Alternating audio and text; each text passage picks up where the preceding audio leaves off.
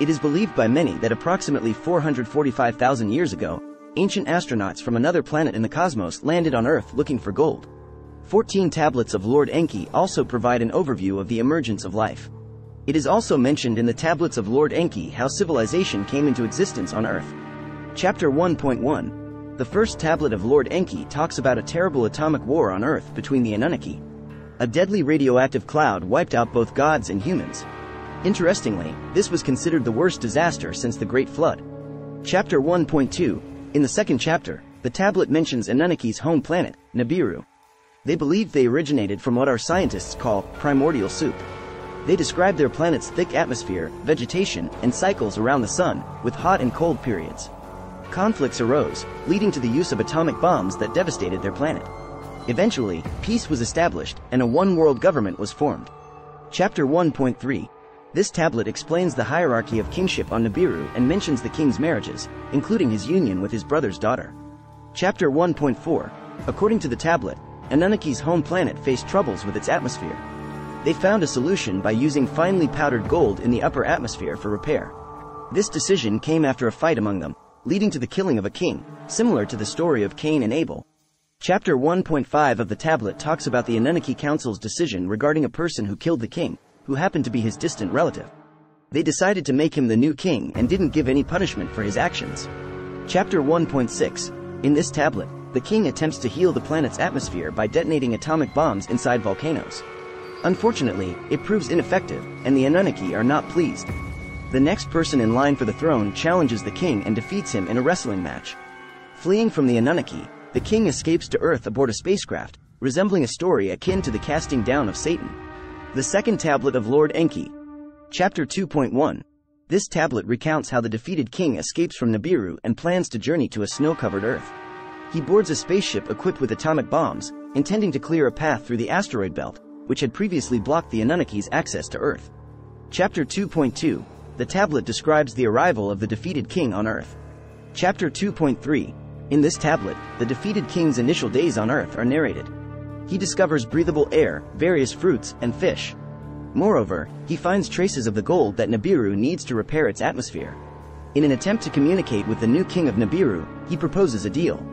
The third Tablet of Lord Enki. Chapter 3.1. This tablet recounts the defeated king's attempts to regain his status by offering the new king knowledge of the gold on Earth as a bribe. Chapter 3.2. The negotiations come to an end as a team is sent to Earth to assess the presence of a substantial amount of gold. If confirmed, the defeated king will have another chance to win the throne. Chapter 3.3. The Anunnaki travel to Earth, making a brief stop on Mars for water as their spacecraft operates on water. Upon arrival on Earth, they touch down.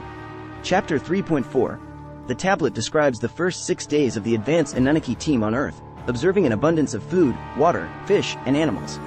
Chapter 3.5. The Anunnaki team leader declares the 7th day a rest day while processing metals from the waters.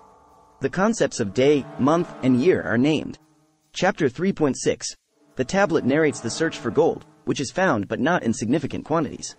The remaining atomic bombs on the defeated king's spacecraft are removed and hidden in a cave to prevent his access. An Anunnaki team member leaves Earth to transport the first basketfuls of gold to Nibiru. The fourth Tablet of Lord Enki. Chapter 4.1. The tablet begins with the arrival of a spaceship carrying the first basket of gold. It was learned that larger gold deposits were underground on Earth. A high-ranking Anunnaki was assigned to oversee Earth operations and arrived on the planet from Nibiru. Chapter 4.2. The Anunnaki visits Earth to inspect the supposed underground gold deposits.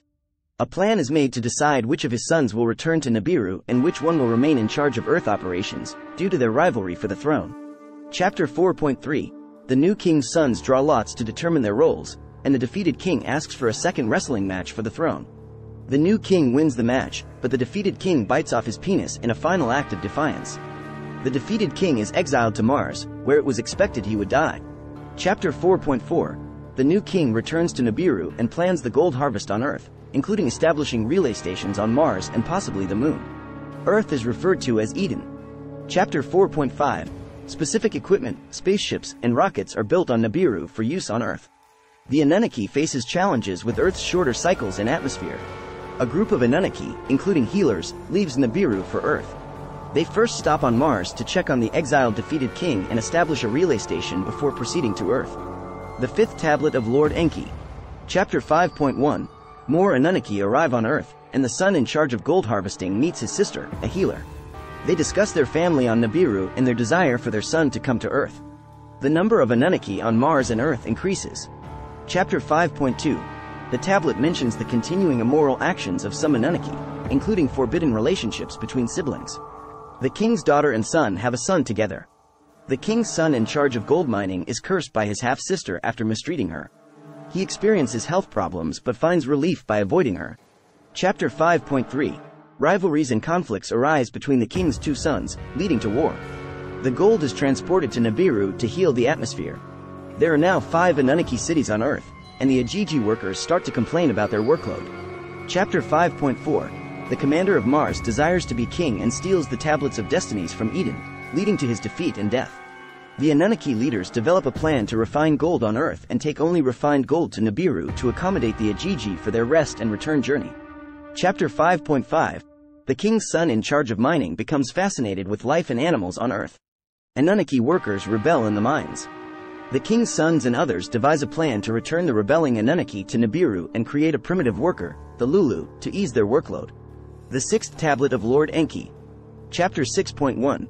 The tablet describes the debates and discussions about creating a primitive worker. One of the king's sons believes that the father of all beginning has the power of creation. The other son argues that such beings already exist and should be helpers, not slaves. Despite disagreements, the king decrees the creation of the primitive worker, which some believe involved the creation of mythical creatures.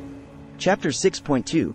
The Anunnaki experiments with DNA, trying to combine their DNA with that of Earth's two-legged creatures, hominoids, to create a viable primitive worker. Many attempts fail, resulting in creatures with deformities. Chapter 6.3. The Anunnaki decides to impregnate one of their females with the combined DNA to create a primitive worker. A child named Adam is born. 7 Anunnaki female healers from Nibiru volunteer to be impregnated and give birth to 7 male children. Chapter 6.4. Due to the scarcity of Anunnaki females, the decision is made to create female children and allow them to procreate. The king's son in charge of mining also engages in genetic experiments, leading to more children.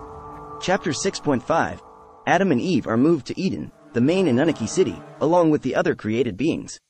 They are left to roam Eden, but conflicts arise between the Anunnaki leaders about their creations. The seventh tablet of Lord Enki. Chapter 7.1. Adam and Eve have many children, and the Anunnaki have now been on Earth for 3 generations. Earth experiences natural upheavals and environmental changes. Chapter 7.2. The Anunnaki consider abandoning the relay station on Mars after 80 shars, equivalent to 288,000 Earth years. Chapter 7.3. A new spaceship port is planned on Earth for direct transport of gold to Nibiru. The king visits Earth to inspect the new spaceport. Chapter 7.4. Conflicts arise again between the king's sons and their offspring.